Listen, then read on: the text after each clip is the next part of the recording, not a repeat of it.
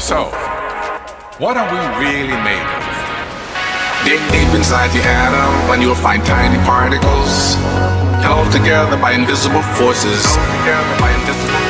Everything is made up of tiny packets of energy born in cosmic furnaces. The atoms that we're made of have negatively charged electrons whirling around a big bulky nucleus. The quantum theory offers a very different explanation of our world. The universe is made of 12 particles of matter, 4 forces of nature. The universe is made of 12 particles of matter, 4 forces of nature. That's a wonderful and significant story. Suppose that little things behaved very differently than anything big. Nothing's really as it seems. It's so wonderfully different than anything big. The world is a dynamic mess of jingling things. It's hard to believe. The quantum theory It's so strange and bizarre. Even Einstein couldn't get his head around it.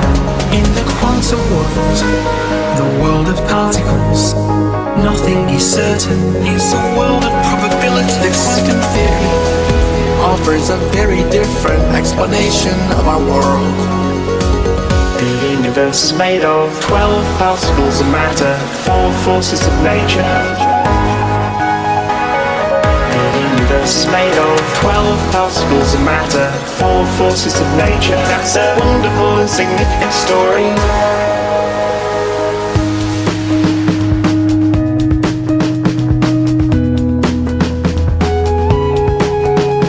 It's very hard to imagine all the crazy things that things really are like.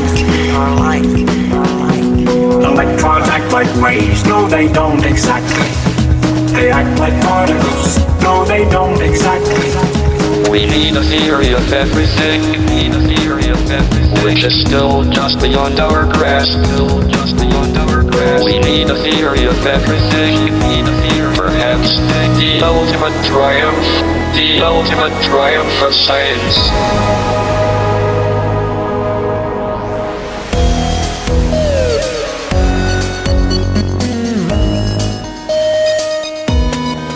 The quantum theory offers a very different explanation of our world.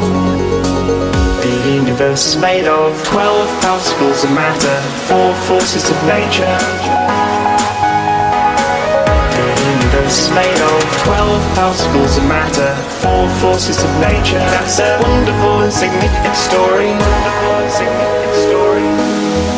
I gotta stop somewhere. I'll leave you something to imagine.